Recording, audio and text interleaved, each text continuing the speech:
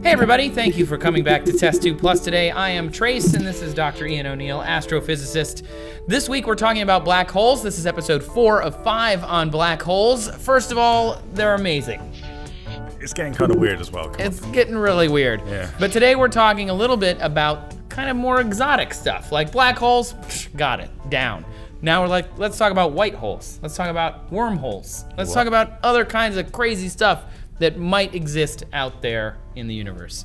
So in science fiction, pretty much all depictions of these things are wrong on some level, right? Like wormholes, wrong. All wrong, all bad. Yeah, Black holes, probably mostly not great, but we don't know. Yeah, the interstellar one was good. Okay, but well, that's good. No, but the wormhole was horribly wrong. So, you know, they got some things right, some things not so right. Got it.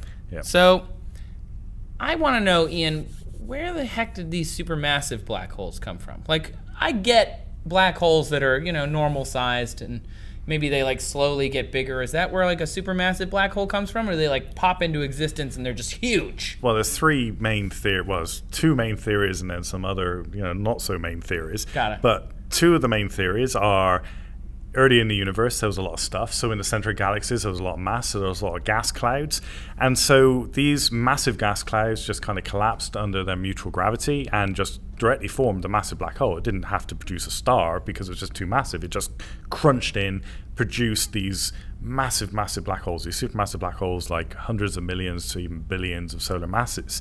So that's one way. That's a lot. Also, very early in the universe, there were bigger stars. The first generation stars, they had very short lives. They make them like we used to, huh? Yeah, well, they lived fast, died young, they had a good time, but they were really massive. Awesome. So these things are like nothing we'd ever experienced in our modern universe. They only existed back then. Yeah. And so these massive stars could have rapidly burnt out, collapsed into really big black holes, and then pulled in a lot of mass with them, perhaps bulking up very quickly to produce these supermassive black holes, perhaps in the first billion years of the universe. Yeah. There's also the idea that perhaps, I mean, this is like really out there when we're talking about so those two are physics. That's more mainstream. The acceptable. Oh, those are the mainstream. That's Tell more me mainstream. The hipster theory. I want to know the hipster theory. Hipster theory is a good one. So we live in a universe with a Big Bang. We're pretty sure it was a Big Bang. There's a lot of debate about whether it was we got Big the Bang cosmic microwave background radiation. We can see the universe accelerating, and we can see the expansion is pretty much, we've got it. Yeah, we got it down. Yeah. There is this idea that perhaps we live in a cyclical universe. The evidence at the moment is suggesting we don't live in a cyclical universe. Perhaps our universe is actually accelerating all the time. So basically there's this dark energy which is propelling everything against gravity. Got it. And it's all going to be opening forever. So basically we live in an open universe. But when you say cycle, you mean like there's a big bang and then like a big crunch. Oh, I was going to say big bust. That probably crunch is better. Big bust works better as well. than that. But so, and then everything kind of falls back into a single point and then explodes again and then falls back into a single point and explodes again. That makes sense to me, but you're saying the evidence doesn't play out there? No, not really. I mean, at the moment, if you look at all the galaxies speeding away from us, they're actually accelerating. So it's like, oh, well, we're in for a massive heat death of the universe, which kind of sucks. And I'll talk about that. But how then, where does supermassive black holes fit in the big crunch? So one of the hipster theories is that perhaps these black holes can survive the big crunch and then re-emerge in the Big Bang. So actually, these supermassive black holes somehow are like made so it big through they don't get destroyed by the big crunch. Or perhaps they're actually generated by the Big Bang, or they made it through this barrier, this big crunch, Big Bang barrier.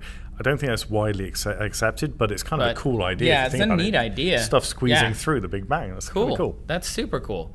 So what happens to black holes as they kind of go forward, right? Like we know black holes are a thing. We know that even though we haven't directly observed them yet, we indirectly observed them, and we know a lot about the physics that would possibly be around them. But do they just exist forever then? Like if the hipster theories are true there, and that they've been around for a long time and they might continue to exist even post a cycle of some kind, do they ever just disappear, die? I've got a sad story. It's a boring story as well, sadly, because if we live in an accelerating universe and it's just going to keep on expanding forever, we're going to suffer a heat death. And this is one of the theories how the universe is going to end. It's just going to go for an eternity without crunching or anything. It's just going to gradually die. All the stars will fizzle out. They will be too get far pulled apart, into, and their heat will just dissipate into nothingness. Exactly, and they'll fall into black holes. There'll be these huge black holes for a while, but then they'll start evaporating because of Hawking radiation.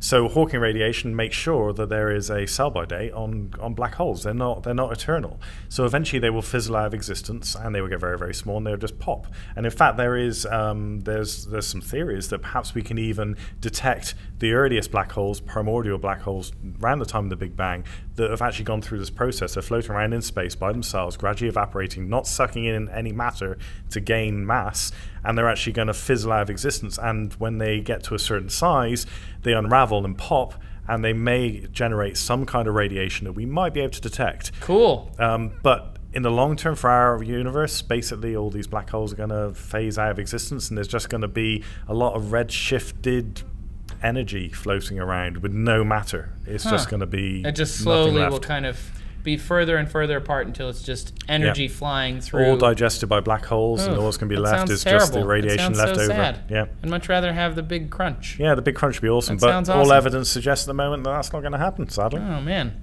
So when it comes to stuff like this, and it comes to what we do know and what we don't know, mathematically speaking, there's a lot of stuff surrounding kind of black hole physics that has mathematical proof, even though we don't have evidence of it, like wormholes. Wormholes, which you might recognize if you've ever watched almost any space sci-fi ever. All of them, I think. Yeah, pretty much. Like, I mean, I used to watch Deep Space Nine. I know all about wormholes, right? It's also known as Einstein-Rosen bridges for the bougier physicists out there. Impressive. But an Einstein-Rosen bridge or a wormhole is essentially just a hole between one point in space and another point in space. Yeah.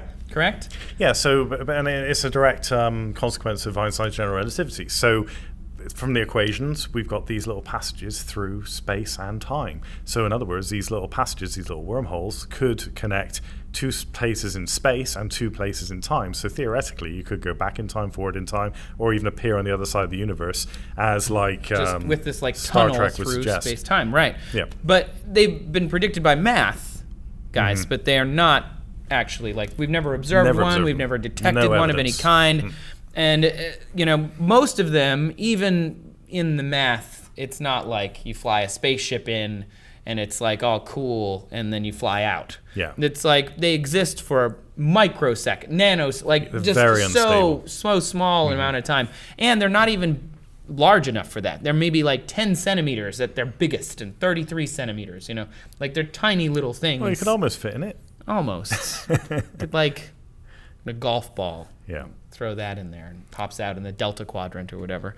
But if we wanted to use them for anything, maybe information transfer, right?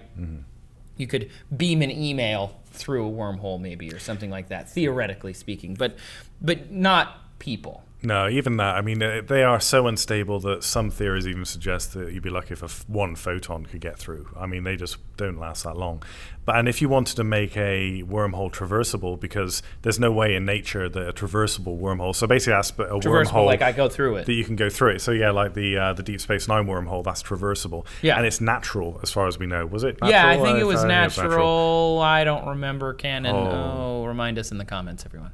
Yeah. Oh, I don't feel so geeky now. Oh man, my geek just ran out. I just ran out of geek. Yeah, I don't remember. I don't remember. But yeah, so whether it's man-made or not. But so they don't exist in nature. We know that much. The mathematics don't even support it. But if you were to make one, so say if we got so advanced that we're able to get one of these microscopic wormholes and ram like some stretch it out. exotic energy in there or exotic matter which has got some kind of anti-gravity property that could hold it open, perhaps we could make it traversable. We could use it for something. It's a stretch. That's you know, something the ancients can do. We can't do that. Yeah. Stargate reference. Yeah, damn those ancients. But there's also white holes, which are the opposite of a black hole, and these really intrigue me. I really think this is cool. Yeah, it's cool. It is cool. I mean, he sounds skeptical. The man sounds skeptical. Well, they're purely hypothetical. Okay. Again, I'd wonder, but then again, I suppose, you know, we got the Event Horizon Telescope coming up that can actually directly observe a black hole. Because I mean, what can white holes actually do? They're literally the opposite of a black hole. So if everything falls into a black hole, then a white hole is sort of like the opposite of that. Everything's kind of pushed away from this point in time, in space-time. So think of it like a faucet running into a sink. The ripple at the edge of that is, you know, things are being pushed away. That's the white hole. And yeah, it's theoretical, but it's kind of neat. Yeah, and they work with general relativity. I mean, yeah, it's one of the it comes out of the equations again. I mean, like black holes did, and look at where we are now. Yeah. And with the Event Horizon Telescope, you could theoretically, you know, if you put more and more observatories attach them to the Event Horizon Telescope, or even perhaps have a space-based massive interferometer. Can you imagine that? Just throw some on the moon. Yeah. Think how big that could get. That'd be awesome. Yeah. You could perhaps survey other black holes in other galaxies. Cool. And so if you're surveying all these black holes, say some of them are different, because theory suggests there's not going to be much of a difference observably of a black hole and a white hole. Interesting. Right. They would both have problems with visible light. Yeah. Like we wouldn't be able to see them regardless. Exactly. So wouldn't it be interesting if you could survey, say, 100 black holes and a few of them look kind of different? Mm-hmm. Could they be white holes? Because they're pushing instead of pulling. Yeah. It'd be hard to tell. That'd be interesting. Physicists are really good at doing math. I think that's the lesson here. But they're not so great at showing how that math plays out in real life. They're like, well, mathematically, this could exist, but I don't know. You know, like that's about as far as it goes. The Event Horizon Telescope could be used to survey lots of different black holes, lots of different white holes, and all sorts of other stuff. But have you ever heard of any of these things? Did we not talk about something that you wanted to know about? Tell us in the comments. And make sure you subscribe for more Test Tube Plus, because tomorrow we're going to talk about what black holes can be used for. Like once we find one. It's going to be good. Once we find one, what can we do with it? Oh, wouldn't you like to know? I would, which is why I'm coming back tomorrow. Thanks for watching, everybody. You can come find us on Twitter. I'm at Trace Dominguez. He is at Astro Engine. You can ask us anything you want to know, and we'll see you tomorrow.